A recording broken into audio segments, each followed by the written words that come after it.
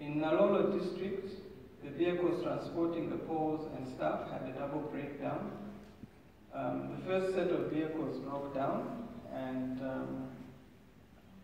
the retrievable vehicle also got stuck because of the terrain. And we were about to engage staff to airlift the pole staff when we got word at around 14 hours that they had managed to deliver the last of the staff. So as I speak now, the latest update that we have is that the latest polling station opened at 16:05 hours. So it means that they have to compensate for the lost time and ensure that voting is done for the 12 hours as stipulated by law. We have made arrangements with ZAF that all the poll staff in these areas be retrieved by ZAF after the close of poll and the counting has been done, which obviously will be tomorrow, the early hours of tomorrow, when they'll finish. The affected wards, as a reminder, as Luana ward, that is where the last, that's about 5 polling stations were delayed. Then we also have the polling stations in the Andamu ward and Umbume ward in Sioma district. Now, I need to clarify the issue of the official marks. Again, in social media, what I said in the morning has been misinterpreted. And the word going around is that the faint official mark is as a result of the ballot paper which was printed in Dubai. This is entirely incorrect. I wish I had an opportunity to bring a sample of what the official mark looks like, and I will do so in 21 hours. Because I found this report when I got back from the field. The official mark is actually a self-inking stamp, which is used to mark the ballot paper behind. I'm sure you're all aware that each ballot paper must be marked with our official mark behind the ballot paper, and we use a self-inking stamp. Now, as I had explained in the morning, this self-inking stamp, the ink has been very faint, especially after marking a certain number of ballot papers. And I explained the remedial measures that the Commission had undertaken. One of them was to advise the field officers to use ink pads. Those polling stations that did not have ink pads were hurriedly procured for them. The other option, especially for the distant polling stations that would not be able to procure ink pads, was for the polling assistant, with the knowledge of the polling agents and monitors, write the word official behind the ballot paper in a bid to ensure that ballot papers are not inadvertently rejected because of the problem with this self-inking stamp, which is our official mark. So this problem of the official mark, which is a self-inking stamp, has got nothing to do with the ballot paper, with the printing of the ballot paper or the quality of the ballot paper. And I did not say that I was taking up this issue with the printer. Those of you who were here this morning, I'm sure you heard me correctly. I did not say that I was following up this issue with the printer.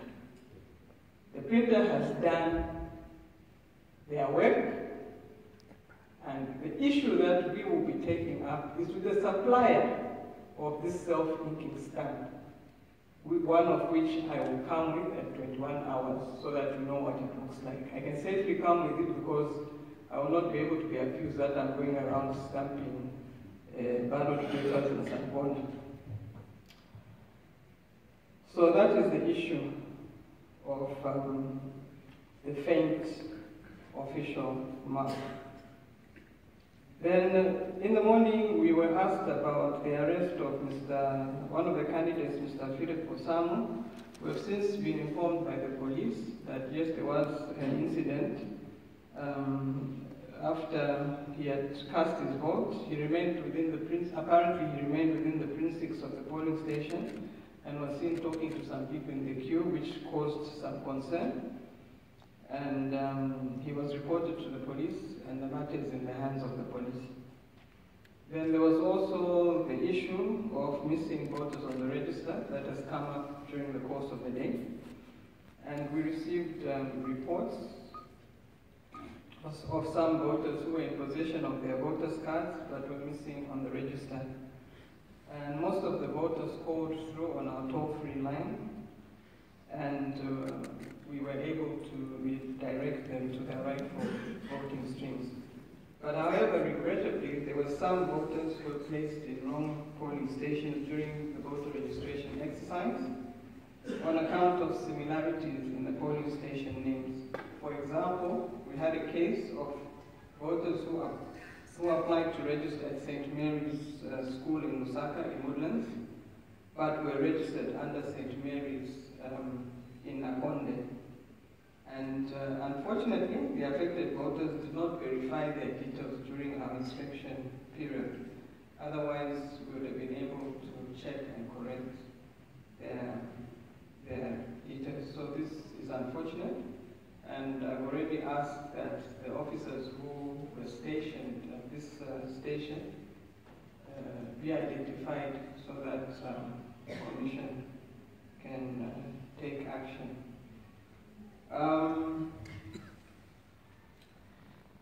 Other than that, in terms of the environment, I'm sure we will agree that we've had a very peaceful environment, and the Commission wishes to encourage all Zambians to remain calm throughout the remaining voting period, and also as we transition into the counting of votes after the closure of the polls. We are urging you to remain peaceful until the results, final results are announced and declared. However, sadly, just before I came in, and that's also what caused a bit of delay, we have received a report from the police that there has been some violence in Iteshi, where some people have been injured, and we are still waiting to get further details. So on that note, I think this brings me to the end of our brief. But Mr. Mfuna, you said there was something to do with an aircraft.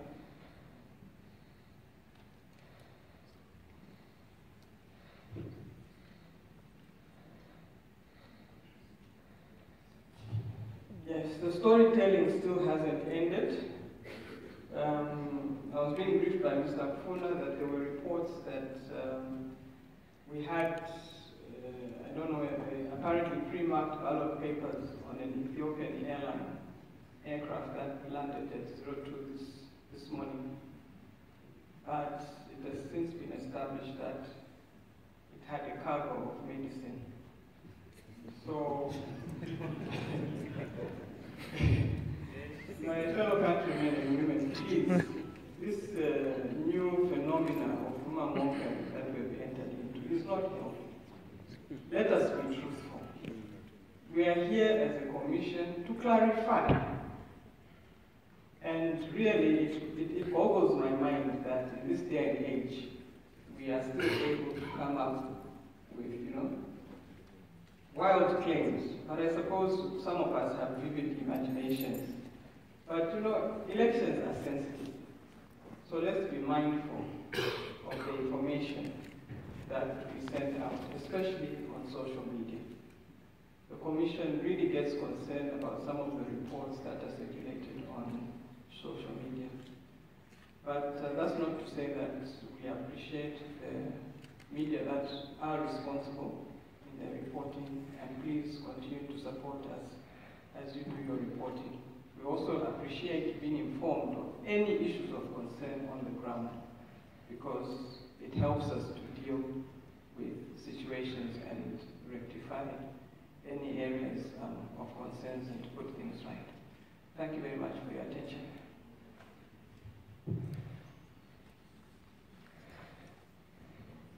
We'll take some comments, clarifications, or indeed some questions. So far, I've seen a hand, a second hand, a third hand, in that order. 1, 2, 3, your name and the organization you represent, and the question.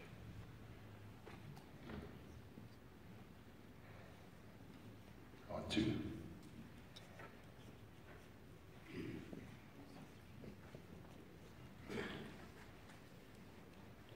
My full name is Nelson Mari. I'm coming from Social and Civic Education Summit. I'm so grateful that the director has clarified a number of issues. However, I have a concern.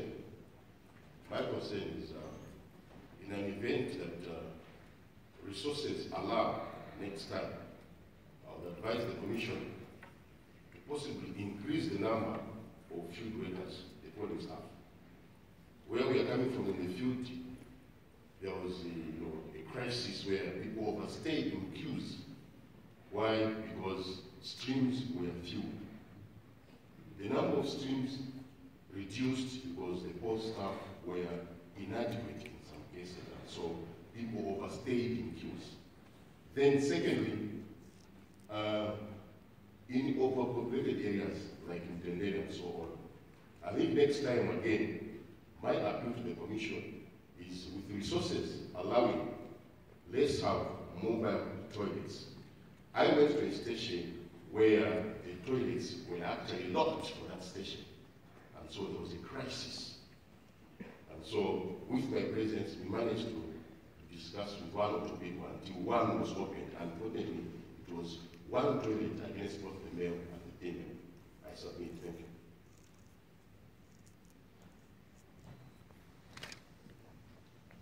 My name is Lungu from UPND. My question is regarding the stamps that are not visible on some of the ballots. What we've received from the field is this is happening right across the country. Now, at this stage, we have a number of people who have already cast their votes, and then a number of ballots, quite a number, could be maybe an estimate over maybe 1 million plus. Now, what I'm going to do with those ballots that have already been cast before that decision is made to write the back official, what I'm going to do with those ballots, whose stamps may not be clear. Our submission is those must also be accepted. Thank you. There was another hand. No, there was another hand somewhere inside. Not you, but there was another hand. My name is Moblanga Simon. I am the Lusaka District Secretary, Patriot Front. My concern is on Chinika Secondary School, which is in Kanyama constituency. I've observed that the voting booths were not adequate. The stream, they were about to, most of the voters were inconvenienced, and they had to wait for a longer period. There were actually 2 queues, outside and inside, for those who had already marked on the ballot boxes. My other question is on the people who have got challenges, people who are pregnant, the aged, they were not given priority in most streams. Thank you very much.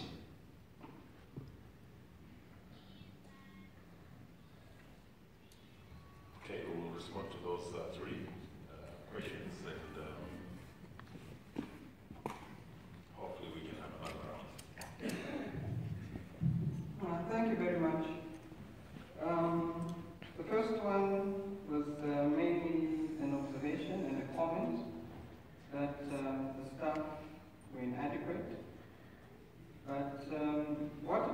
but the number of staff we employ is determined by the number of streams.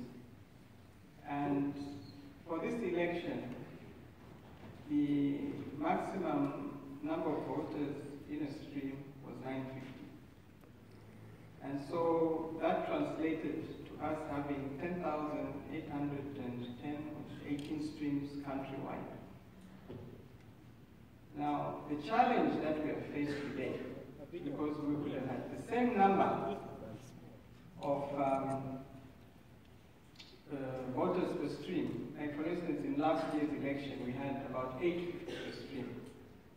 But if you compare the turnout of last year to this year, you will agree it is a big difference. We had an overwhelming turnout. And hats off to the people of Zambia for taking this election seriously and turning up to vote. So it is something that we have noted for the future, so that we may need to review the maximum number of voters per stream, because if we reduce the number of voters per stream, it means the number of streams is increased. And that will translate to an increase in poll staff. So for Lusaka, I was in close contact with the town clerk as we were getting reports of the long queues, and his office did make an effort to deploy contingency staff to the congested polling stations. The issue of mobile toilets is noted, and it is disappointing that some polling stations had their toilets locked, because the owners of the premises do know that it is required that that facility be availed to the public, at least for this one day. Then in terms of the issue of the faint stand, yes, it was of major concern to us. And I believe that this is why we have polling agents and monitors on the ground. It can't be agreed in instances where the ballots were cast before this remedial measure was taken, to take those ballot papers as valid, because it is an exceptional circumstance. And the Commission had already taken this into consideration, and since it is coming from the stakeholder, I'm sure the other stakeholders will be in agreement. I will take this back to the Commission so that a decision can be made and our officers informed. But both you and I know that there will be times in a polling station, even without us knowing, polling agents and monitors, especially the polling agents, will come to a consensus on a way forward, just like there will be a consensus as to whether a ballot paper is rejected or not, even though the decision of the presiding officer will be the final one, depending on the particular situation. Then in terms of Chinika Secondary School, it is disappointing to note that there were inadequate voting booths. It's within Lusaka. The Commission could quickly have been informed that more voting booths were needed to speed up the process, but that is noted. I'm also disappointed to hear that pregnant women, the elderly, and the aged, and those with physical challenges were not given priority, that they were not fast-tracked, because this is one point that we emphasize during our training, that this category of persons must be given priority at polling stations. So thank you for bringing that to our attention.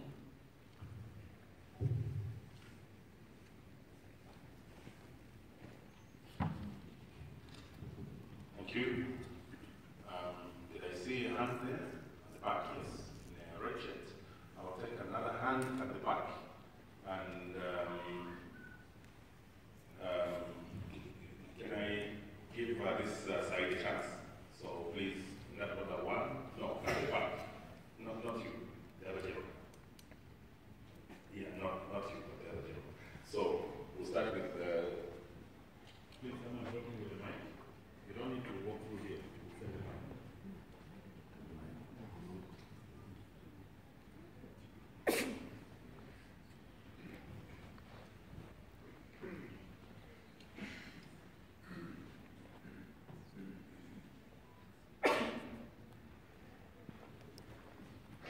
Sorry.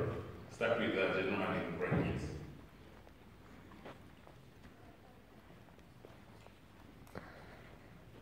Good evening.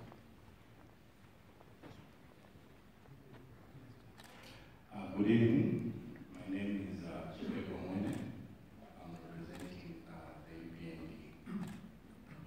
My first question, Chairperson or Director, is that the issue of the stamps, the official stamps, is it within the law or within the precedents that you should make these provisions that people or your officers, the presiding officers, should just sign the back of the ballot paper? My second issue is on Chipangari. In Chipangari, one of the wards, there was an incident where one of your officers had actually told all the polling agents during lunch hour to leave. And he's a known officer. We got his name. We can avail the name to you if you need the name. And our people on the ground, they confronted him, and he did apologize. But the mysterious thing that happened was all the agents for all political parties, including monitors, were told to leave, and the officers for the ECZ remained alone in the station. Though he tried to say, no, there was one or two who had remained, but that was very suspicious. They had to do an audit of the paper. So I don't know, as your commission, what certain actions you need to do such kind of an act. My third issue is Katombola started voting at 15 hours, in certain wards, somewhat 17 hours. When do you think we'll finish voting in areas like this? Thank you. Thank you very much.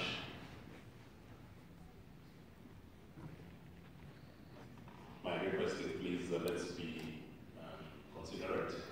Questions. My name is Moke. I'm from Landlord and Tenant Information and Referral Center. I've got this observation in which when streams were created, it really made the political parties to come up with a number of party agents. But unfortunately, the changing, either increasing the streams, it has caused that in other streams there were no party agents. I don't know when we know that when counting there must be party agents, and now in these streams where there are no party agents, how honestly are we going to put that it will be transparent? Secondly, is we believe that each and every one candidate, presidential candidates, are on the same way. But unfortunately, when I was in Chawama, I came to learn that one candidate being from PF was being escorted as if he is still in the presidential, because the motorcade, it made each and every voter there to stand and could really believe that as if he has already won. Thank you. Thank you very much. The last one is here.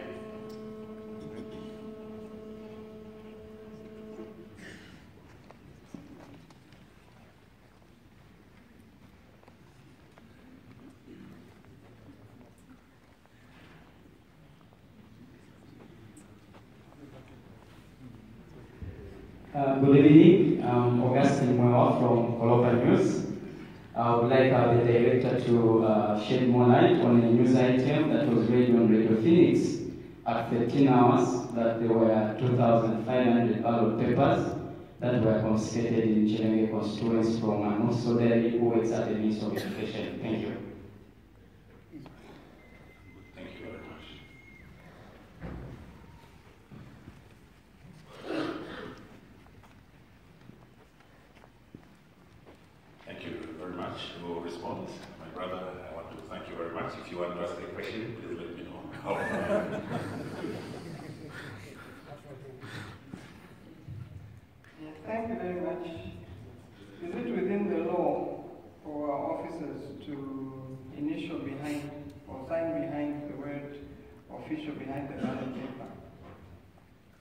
Yes, it's for the Commission to determine what form the official mark on the ballot paper will take.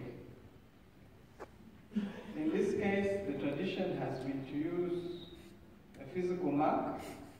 If you remember, previously it was a wooden block which you would press on the ink pad and then mark behind the ballot paper.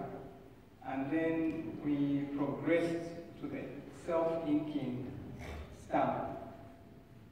Now, in the administration of an election, the Commission is mandated to deal with situations such as this.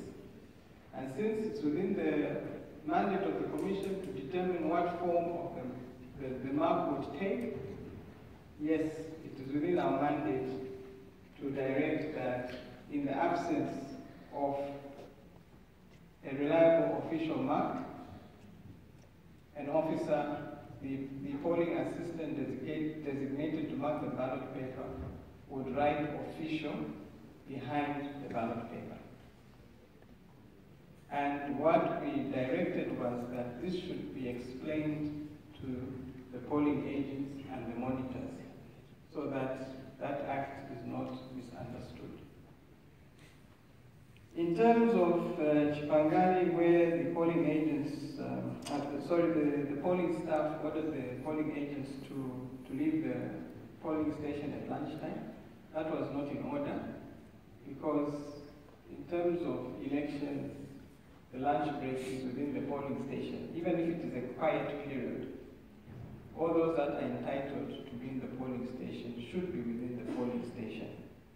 And we'll be happy if you give us details of this particular polling station and the name of the officer so that we can follow it up.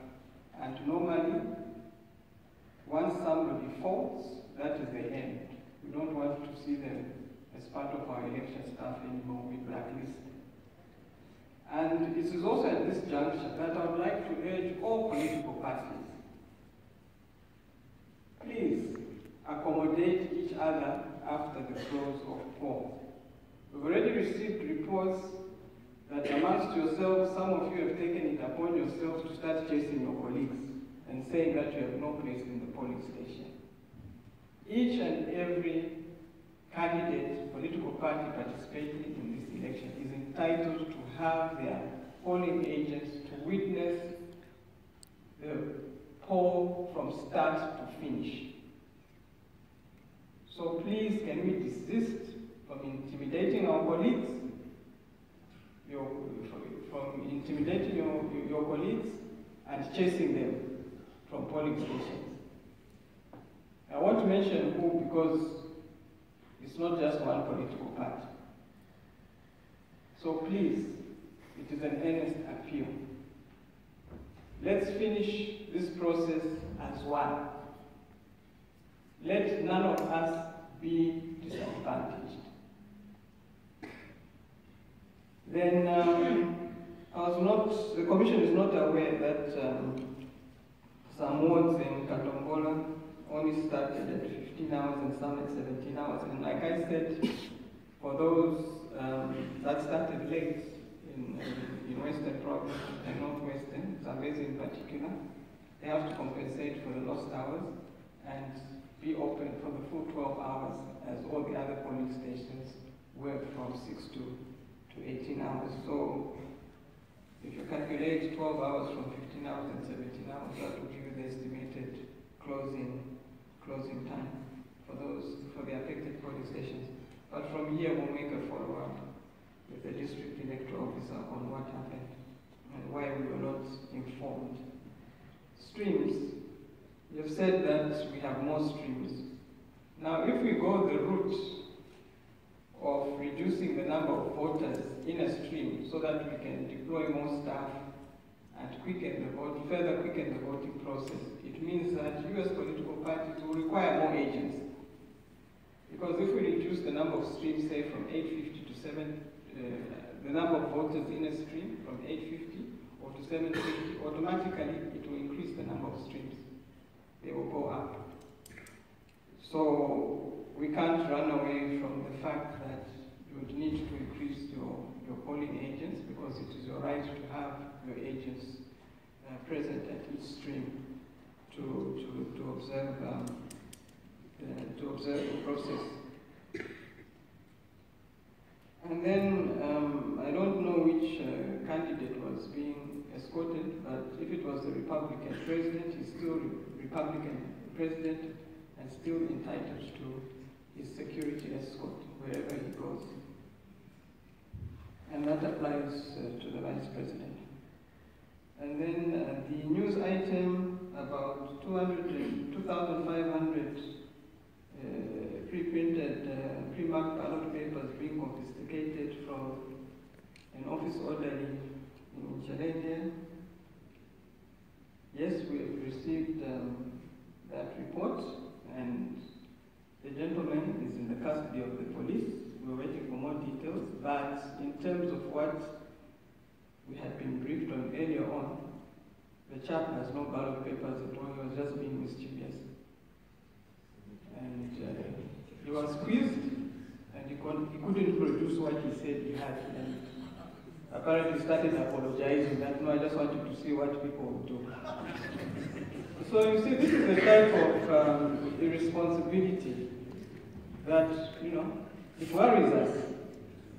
I personally get very worried because in the end, it is the director of elections who is responsible for ballot papers. And I mean, like I said, it just boggles my mind. But anyway, he's in the cooler, and may he stay there until he is taken to court to prevent him from further mischief. And I hope it serves as a warning